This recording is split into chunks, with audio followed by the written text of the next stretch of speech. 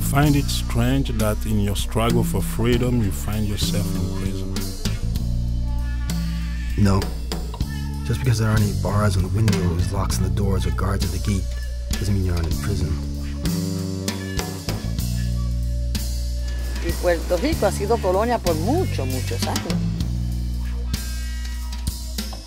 Freedom will be our salvation, liberation our religion, and self-determination our sanity. The ghetto will guide us in guerrilla warfare. The slum will train us to sabotage, and the barrio will teach us bomb making. Remember that book you wanted? Yeah, what about it? It's like a warrior's manual. A warrior's code. Tú tienes que luchar para que Puerto Rico sea libre y soberano. Do you really believe violence will change anything? There's a difference between violence and revolutionary violence. On violence, colonialism is a fire that burns uncontrollably, consuming life and devouring land. It turns bone to ember and flesh to ash. It will eventually destroy everything in its path, unless it is confronted, starved, suffocated, or burned back. Fire must be fought with fire.